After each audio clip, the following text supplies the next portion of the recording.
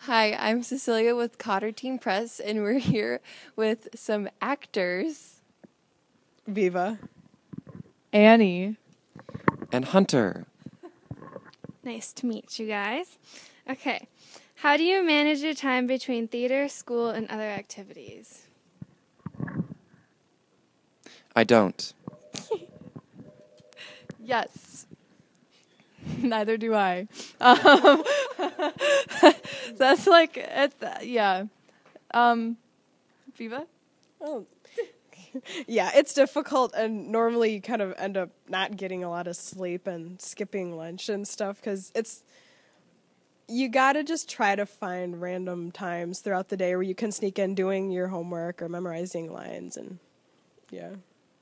Yeah, like literally in between classes, you'll be walking through the halls, and you'll have to tell your friends to go away from you because you'll be standing there walking through the halls with your script, just trying to memorize or get homework done that you should have got done when you were trying to memorize. What are some of your best memories of theater? My 5th grade year was my first ever musical. It's called The President's New Clothes. It was like, it was something. But someone with actual lines, I was chorus this year, someone with actual lines quit like 3 days before the show. We're not going to say. David French. But Mr. Ruckers needed someone to fill in his place, so he chose me, and I had to memorize those lines. That was really scary, but I was really happy, and that really started off my whole love for theater. Okay, I have two. The first one is in President's New Clothes, when someone who shall remain nameless flooded the boys' bathroom on purpose. And it is the scariest I have ever seen Mr. Reckers to this day. And I've known him for over half of my life. I've been in plays with him multiple times a year. And it is the scariest I've ever seen him. And now it's funny to me. But at the time, I didn't do anything wrong. But I went home and I cried and I cried. I was so scared. So that was really fun. And then also, on a not funny note, when I did Mary Poppins with, I was Jane Banks and Colin, the other actor from Cotter, he was Michael, and now we're like best friends, and it's because we basically had to live with each other while we were doing that show, because it was an over 3-hour show, and Colin and I were in every single scene except for one crossover that took like 5 minutes. We had more lines than Mary and then Bert. I had hundreds and hundreds of lines, and so just the memories from that, from like living at the theater, like, oh, okay, I swear I'm almost done. But one time it was, KFC closes at 10 p.m. Okay. We were doing a run of the show, and it was like, it was like after 10 p.m.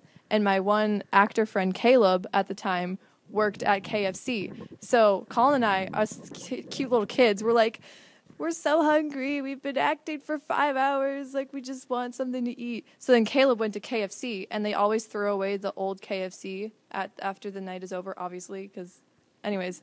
And so we sat in the green room, and we just had, like, a feast of KFC, just us tiny little kids at, like, 11 p.m. It was so cool.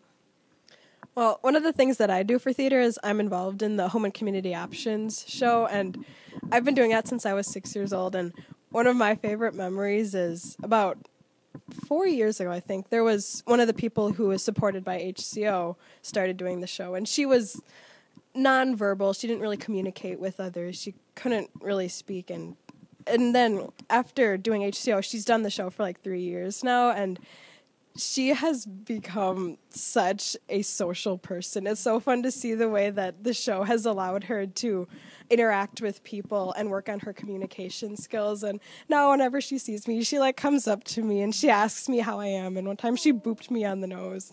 It just makes me so happy to see the way that theater changes people's lives. That's awesome. How has acting changed you throughout the years?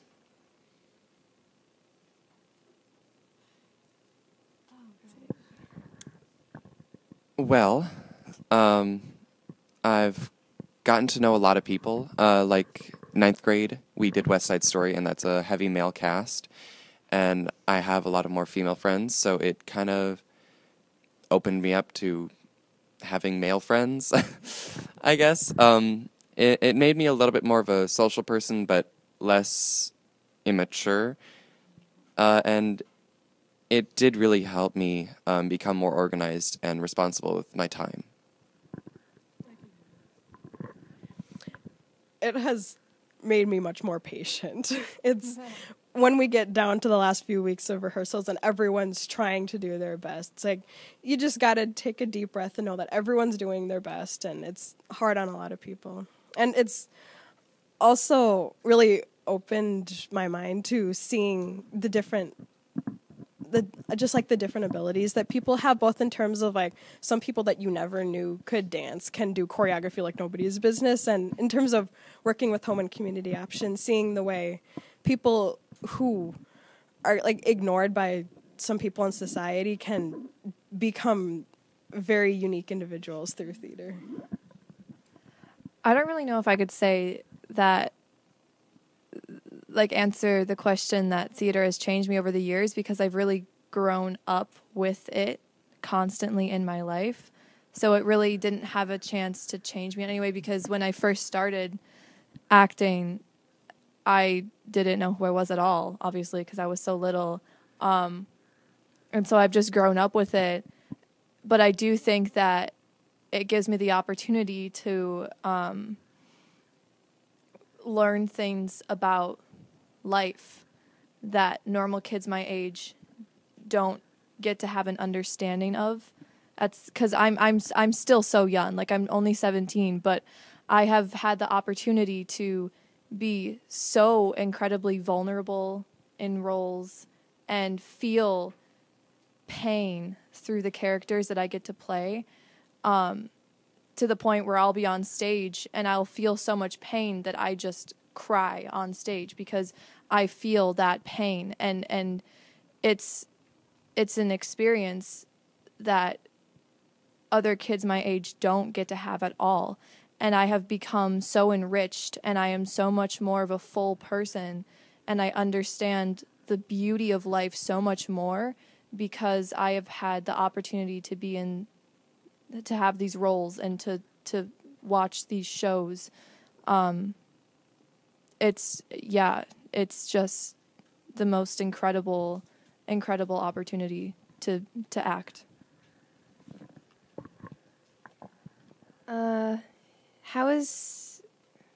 Do you see yourself doing theater in the future? Yep. Yeah. Yes.